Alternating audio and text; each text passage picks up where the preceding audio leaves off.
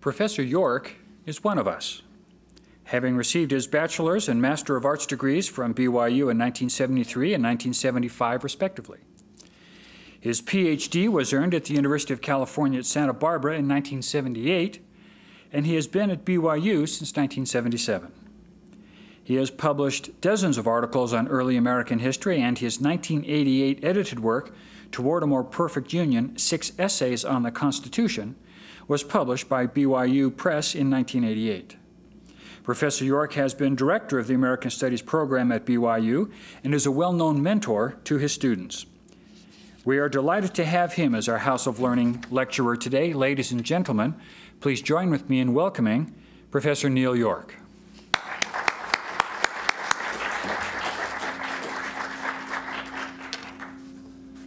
Thank you, Brian.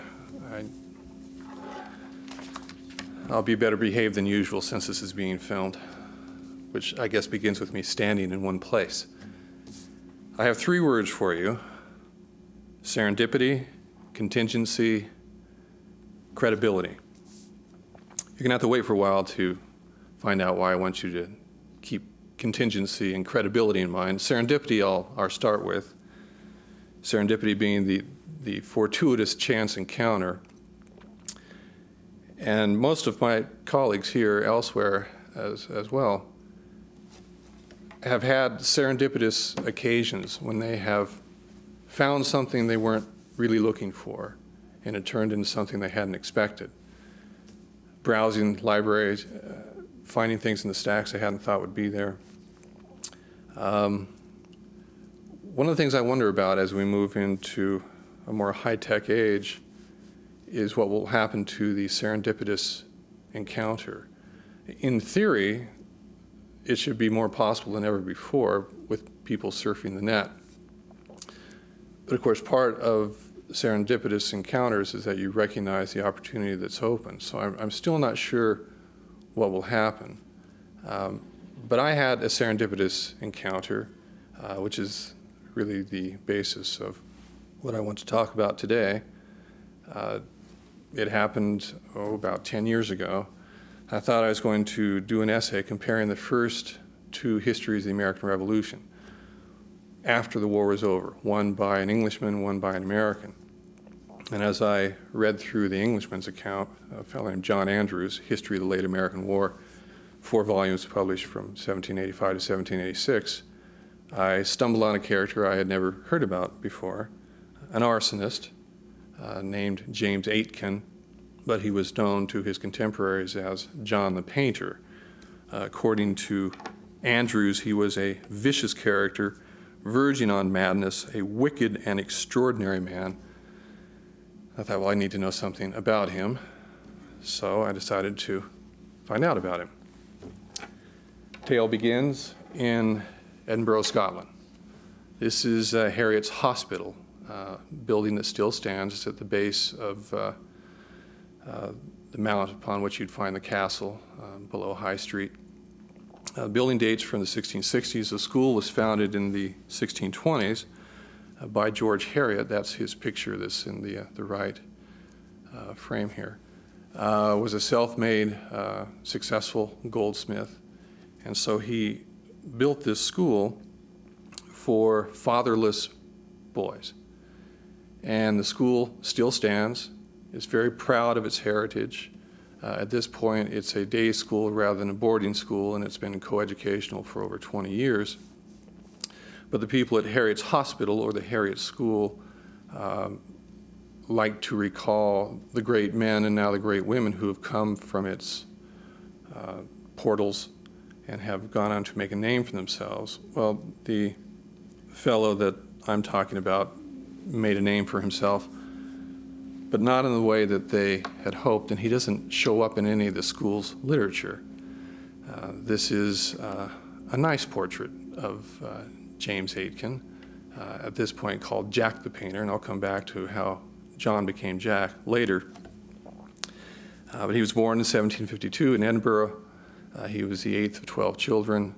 His father died in 1759. In fact, he died with his wife pregnant with their last child. James and 3 of his brothers went to the Harriet School, and they followed the traditional path of the fatherless working class youth who were admitted, which is they learned a skill after they passed through with a basic liberal education background in an apprenticeship, which could last from 5 to 7 years. A handful went on to the university. Most went on to success in the working class. Aitken entered in 1761. He was still 8 years old. He was there for 8 years. And then he was apprenticed to a local house painter. And it's not exactly clear when the apprenticeship ended, perhaps 1772, perhaps 1774. But at that point, he went out to make his way in the larger world. Now, exactly where he went, what he did, is a matter of a fair amount of dispute, because what we know about him is after the fact, after he became infamous in supposed autobiographical accounts that were published after his death. What we do know is that not too long after having left, he got himself into trouble. He didn't really like painting houses. He made his way to London and became adept as a housebreaker, a burglar, a highwayman. Even at some point he was confessed that he had become a rapist. Not a very good young man. But he fell into the crowd that could expect to end up incarcerated or executed, in the sort of scene that you see here, the sort of chaotic idle prentice at Tyburn, where we have the public display of the executed felon. Keep in mind, there are a fair number of people who became felons and who were executed, because there were over 160 capital offenses under English law at this time. And Aitken more or less squandered the educational opportunity he had been given to follow this life of crime. At some point, he apparently came to the colony. It's not clear. One account said that he was here by 73. He participated in the Boston Tea Party. Doubtful. Another account simply says that he made his way to Virginia, got himself into trouble, made his way back to England. But in any event, he was back in the British Isles and in England by 1775, quickly returned to his thieving ways, but he had an epiphany. He went to the town of Oxford, overheard a conversation in a pub, and this is the fall of 1776. And between beers, a couple of the fellows there were talking about the American War, how it was not going all that well, and that it could go much worse if something were to happen to the Navy. That the Navy was really the only reason that Britain had become a great power. And as the Navy went, the nation went. And the Navy was dependent on its dockyards. No dockyard facilities, no new construction, no repair. And as he supposedly put it in one of the autobiographical accounts that circulated, it is amazing with what force this conversation kept possession of my mind. I believe it never left me afterwards. In the night, I had 1,000 ideas, all tended to show how important would be the event in favor of America, provided these dockyards and shipping could be destroyed. The more I considered it, the more plausible was the undertaking, the more eager I found myself to become the instrument of it. I spent 2 days in the contemplation of this malicious design and promised myself immortal honor in the accomplishment of it. I beheld it in the light of a truly heroic enterprise, such as would never have been equaled to the end of time. I was persuaded it would entitle me to the first rank in America, and flattered myself with the ambition of becoming the admiration of the world. Well, he knew that by October 1776, there was an American in Paris named Silas Deane, and he was a representative of the American government. He was there trying to get the French to recognize the American claim of Independence, which the French were reluctant to do at that point. So Aiken made his way across the channel to meet with Dean. Dean didn't want to meet with him. He was kind of scruffy looking, unkempt. However, he had an intriguing idea, which Dean had a hard time resisting, which is he proposed to destroy the British Navy by destroying the dockyards. And he designed an incendiary device to carry this off, where he could have any tinsmith or any blacksmith make a tin tube, rectangular in shape, 10 inches high, 3 inches on each side, poke holes in the top of the tube, put inside the tube a wooden box, a hole in the wooden box, have a candle protruding from the box, have the tin tube removable so that he could light the candle, put the tube over the top of it, put the whole contraption on a pile of straw or hay or flammable materials, anticipate that the candle would take anywhere from 2 hours to 3 hours to burn through the box to the combustible materials, and by then he could be gone. So it's a device that puts him in the rank of terrorists, and there are others who've written about him who in fact characterize him as a type of terrorist because of this device, which after all could indiscriminately destroy property and potentially people. Dean decided it was worth the risk. He probably also understood that he could engage in what we now call plausible deniability, and if Aiken was captured, he could say, I have no idea who this person is and what he's talking about. Aiken returned to England and went to his targets. Now, at this point, there were 6 royal dockyards. The 2 so-called western yards, Plymouth being the westernmost, which you can see at the far left. Your eyes have to be really good for this. I can barely see them from here. Portsmouth to the right of that, if you're looking along the south coast of England on the Channel. Then the other 4 yards up by London. So if you look more toward the center and the right, you'll see London, the Thames flowing out to the North Sea. And there are the 4 yards there with Deptford and Woolwich, and then on the Medway, Sheerness and Chatham. Now, these docks were crucial in the construction and maintenance of British warships. These are the battleships of their day. The Victory is the most famous of them. The Victory does, in fact, date back to this generation. This is not a model of the Victory. This is a 110-gun ship. The mainstay of the British Navy at this point, a so-called third-rating ship of the line, was a 74-gun vessel. This is just the picture of the hull of one of them. It's a model, obviously. A 74-gun, 2-deck ship of the line could take as many as 3,000 trees in its construction.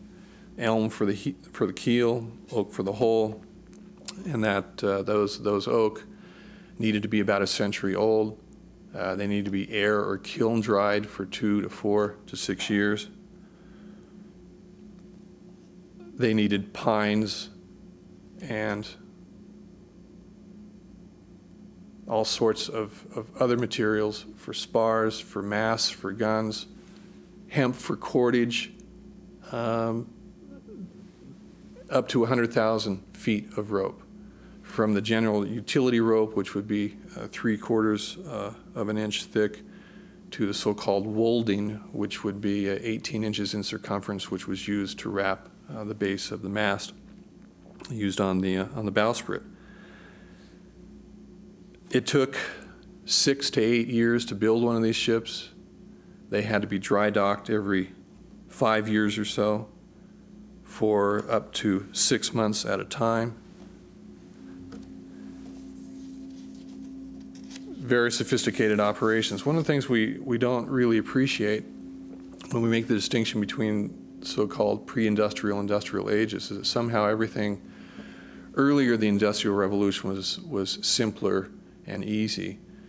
These shipyards were the most sophisticated operations of the pre-industrial age. What they were making were the most sophisticated machines of the pre-industrial age. The dry docks, the slips, the mast ponds, the construction facilities, immense operations. This happens to be a shot of the Chatham yards in model form. Now think about your life as a shipwright at one of these yards in the 1770s. You worked 6 days a week, 12 hours a day, unless you were on the rope walks, twisting rope being so difficult that you were restricted to about 4 hours a day. But in your spare time, you were expected to make a model of the yard for the king. And this is, in fact, a model, rather small, but you could see how skilled these men were, because this is a tiny, tiny model, probably 3 feet by 4 feet in overall dimensions. Same idea, model 1774. This is Deptford on the Thames. Again, you can see the slips and the dry docks, the storage sheds. In those sheds you would have the lumber that has been cut, the timber for the operation.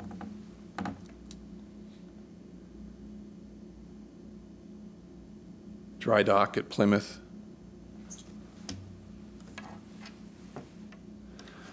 But by far the most important of the 6 yards was Portsmouth. That's where Aitken proposed to start. Now the Portsmouth yard is in the upper right here. So as you're looking at it, the city or the town of Portsmouth is the lower right. Just above that is the common, or what eventually would become the community of Portsea. And then above that, the top center right is the yard itself. The yard covered about 300 acres, had 2,000 employees.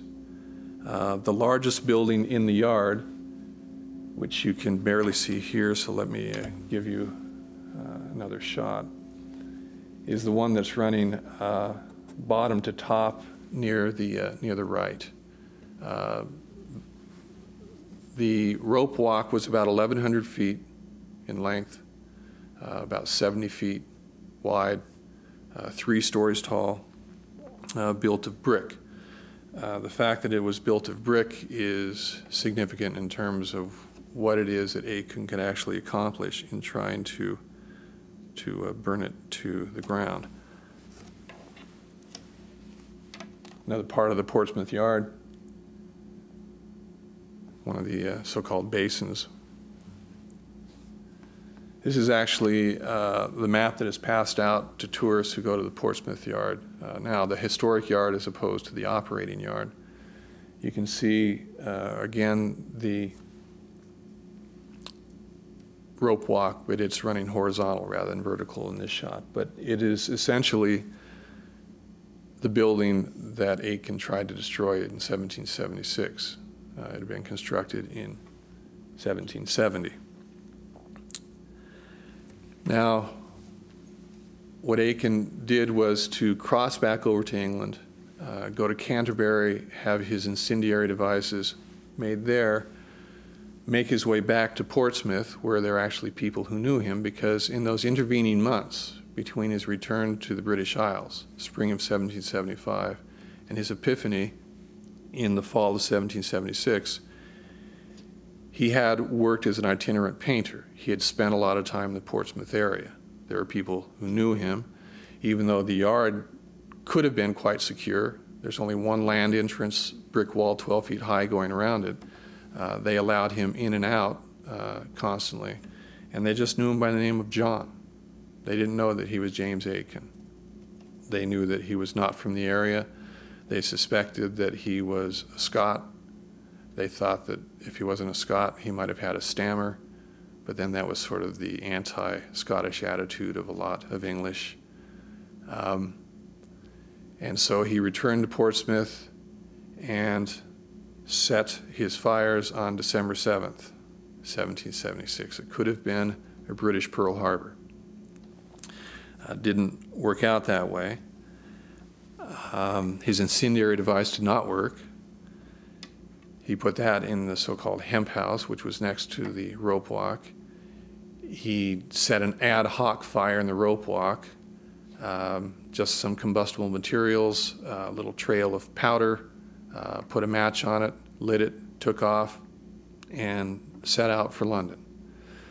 He could look back as the sun was setting late afternoon on December 7th, and he could see that, in fact, the rope walk was on fire, and he hoped the entire yard was on fire, and went to London, where he was supposed to meet up with another American agent, Dr. Edward Bancroft. Bancroft, he had no idea at this point, was a double agent. Bancroft worked for the Americans. Bancroft also worked for the British. He refused to give Aitken any assistance, but he also did not report Aitken's visit to the authorities. Aitken goes west, decides that he'll try and get the Plymouth Yard. Plymouth Yard was better guarded, gave up without lighting anything there, decided to set the town of Bristol on fire.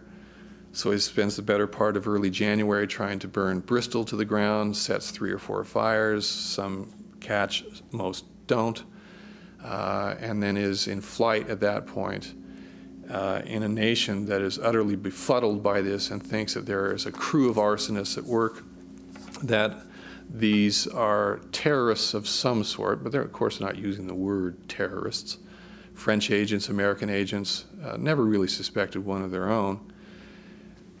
So between December 7th, 1776, and January 27th, 1777, there is this tremendous dragnet. Try to find the arsonist or arsonists. If Aitken had been more careful, he probably would have gotten away. But housebreaking and burglary was habitual to him, and he needed to feed himself. So as he worked his way east from Bristol back toward London, he kept breaking into houses and shops. But by this point, there were newspaper descriptions of him circulating, telling people that they should look for someone who is 5'7", sandy hair, pale skin, freckles, in a rumpled brown coat. Obviously, there are no photographs to accompany it. It's just a written description. But it was good enough that a jail keeper in Andover, a little town on Aitken's route, remembered a fellow fitting that description passing through. A shopkeeper's wife remembered a fellow fitting that description lurking about. So 2 guys by themselves got on the road to chase down the suspect. They caught him. They had him put in a town jail along the route, and then contacted London and said, in fact, we've got your man. London was thrilled. This is probably the only case where George III was following the escapades of the arsonist or arsonists and wanted to be kept up to date with what was happening. Now, the hope here, another shot of Portsmouth today. The hope here is that not only do they catch their man and execute their man, but they make an example of their man.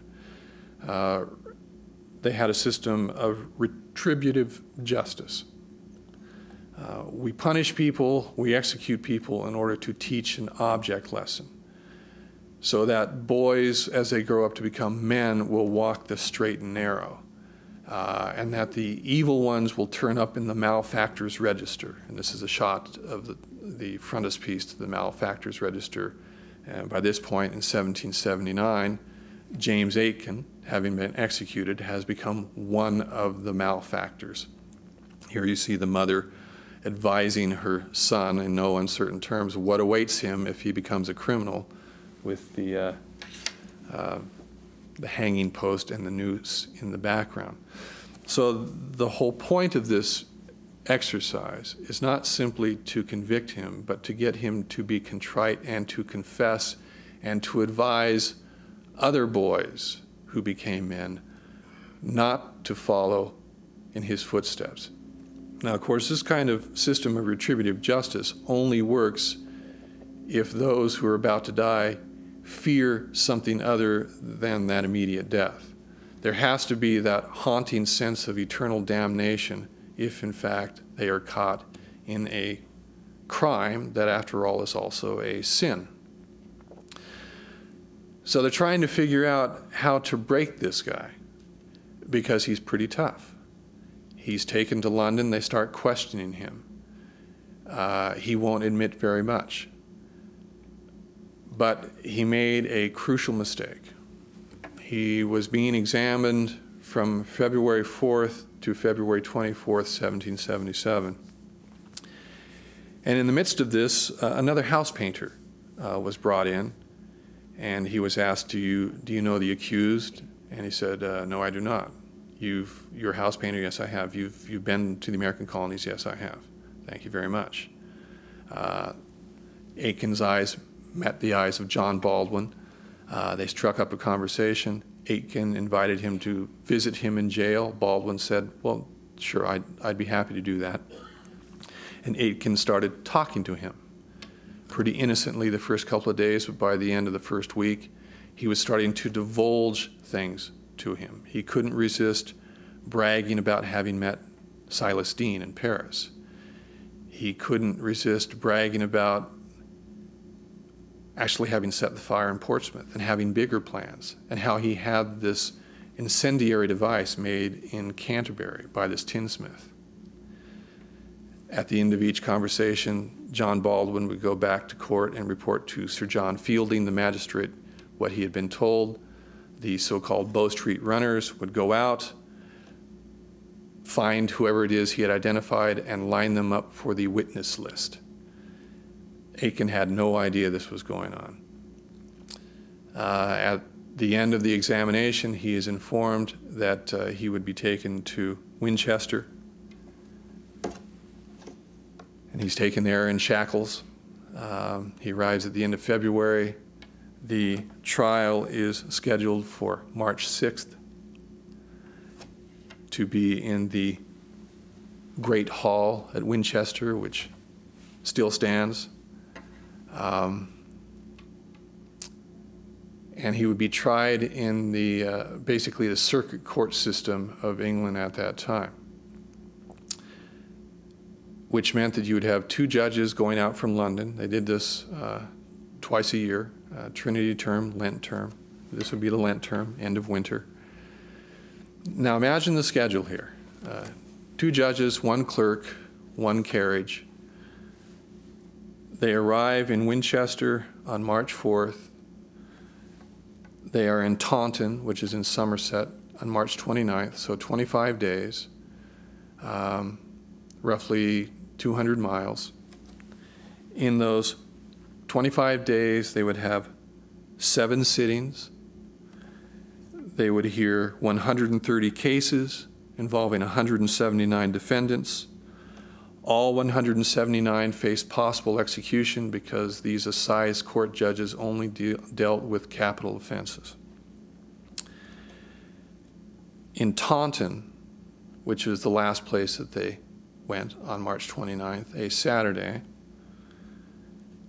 they heard 27 cases. That's summary justice. Of the 179 accused, 40 were found not guilty. The rest were found guilty. 28 were sentenced to hang. Only 4 were actually hanged. James Aitken would be one of those who was in fact hanged. One of the 2 judges, the one who presided at this particular trial, was Sir Beaumont Hutton, Baron of the Exchequer. Here he is in his scarlet robe, the ermine lining, the black sash, which means that he's about to pronounce sentence, And in his left hand, you probably can't see it, is the sentencing cap, which he would put on his wig to make it clear that he was pronouncing sentence of execution. This is the original portrait, which is in his descendants' home in Dalton Hall. His lordship shot it himself, and he's about as good a photographer as I am, so we caught too much of the flash, but they look, by the way, remarkably alike. Well, he was being characterized as a mercenary who gave no thought of the people of the country, that he had basically sold his services to Dean and the Americans, that he was a revolutionary in the worst sense of the word. He was a radical. He had no principles. He wasn't committed to the American cause. He was just committed to destruction and seeking his own fame and fortune. His trial was one of the longest in the entire decade, a full 7 hours. Started at 8 in the morning, lasted till 3, 20 witnesses. Arrayed against him were 4 barristers and 1 solicitor. He defended himself. There was no right to counsel unless it was a treason trial, a good reason not to accuse him of treason. He is simply an arsonist. Either way, he would hang. But you see, if he's accused of treason, then he requires counsel, and the burden of proof would be higher, the rules of evidence would be stricter. But as it was, he goes into the defendant's box. He stands for the entire proceeding. There is no break. He does not have a witness list. He does not see depositions. He does not have pen. He does not have paper. He simply needs to listen, try and follow, and then conduct his own cross-examination. Not really conducive to a fair defense. And there were, in fact, legal reformers at the time who pointed out this sort of problem. Not too surprisingly, with John Baldwin showing up to testify, and the witnesses who were rounded up as a result of his subterfuge, Aiken was finished. He didn't know it until he saw Baldwin come into the room, and then he saw that, in fact, his case was hopeless. The jury didn't leave the box. They basically glanced at each other. Foreman stood up and pronounced him guilty. Huddam gave the traditional speech of, you're getting your just rewards, repent, go to your God with a clear conscience. He wasn't going to give them that initially. Eventually, he did. He is executed in Portsmouth on March 10th. There are 20,000 people there to see the execution. They took the mizzen mast from a dry dock ship and erected it just for that purpose, so that he was hauled up 65 feet. His neck was not broken, so he suffocated. It took him a while to die. But before he died, he made a speech, and the speech was exactly what they wanted.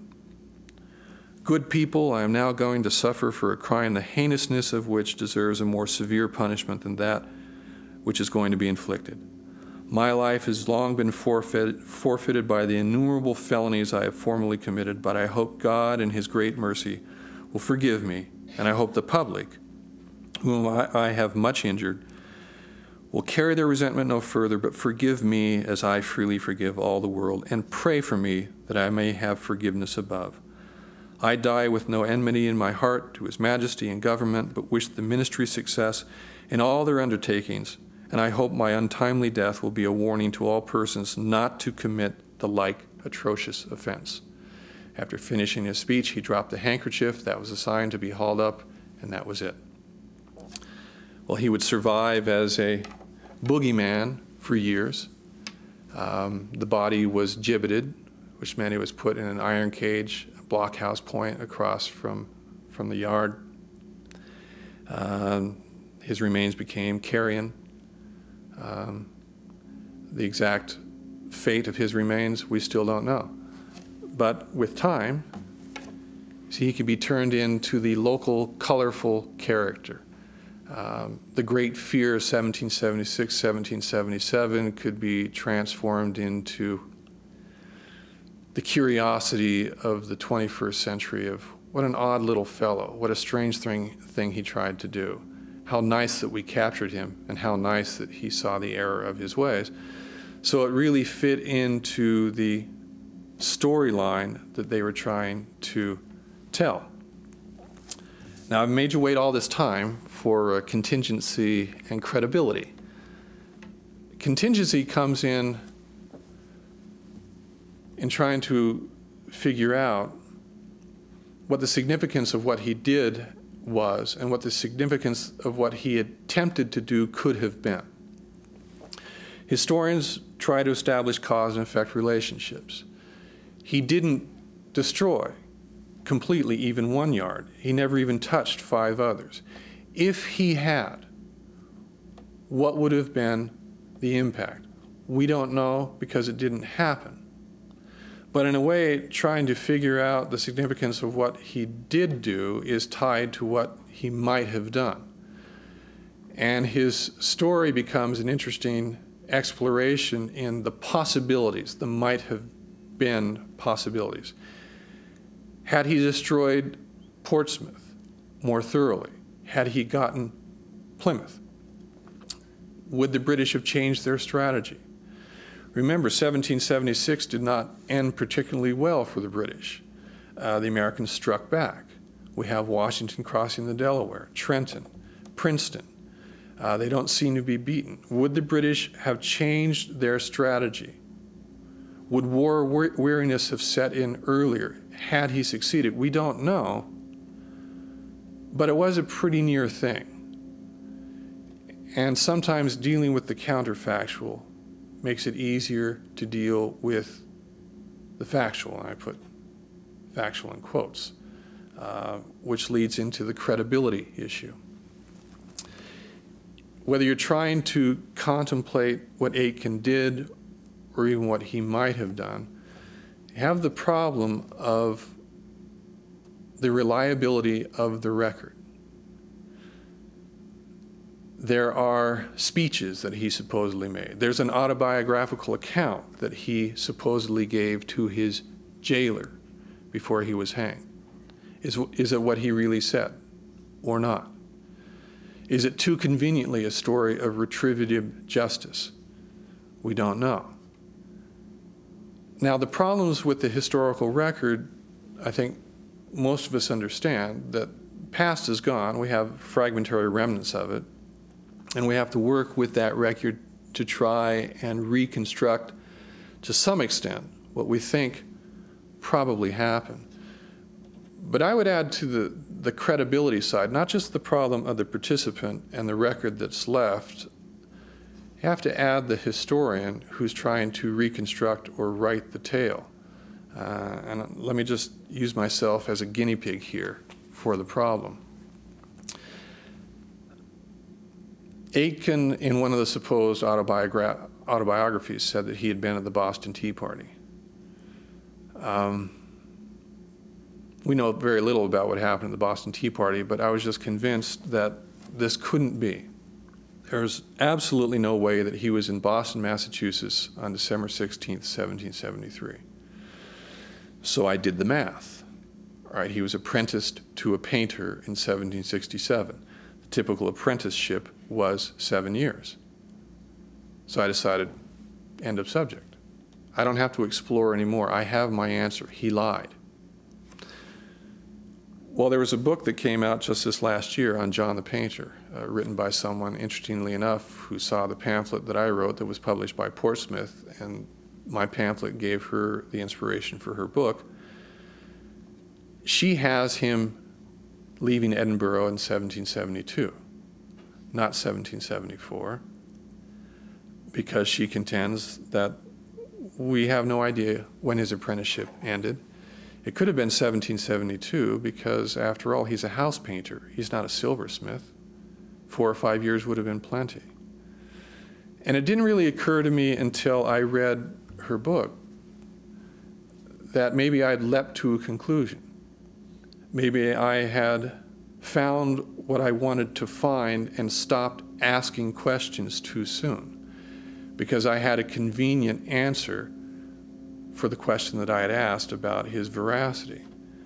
And then how many other times in going through the record had I been, in effect, sloppy?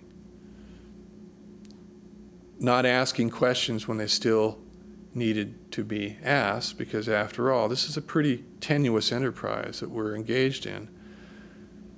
And stopping too soon and being satisfied too early can undo the entire enterprise.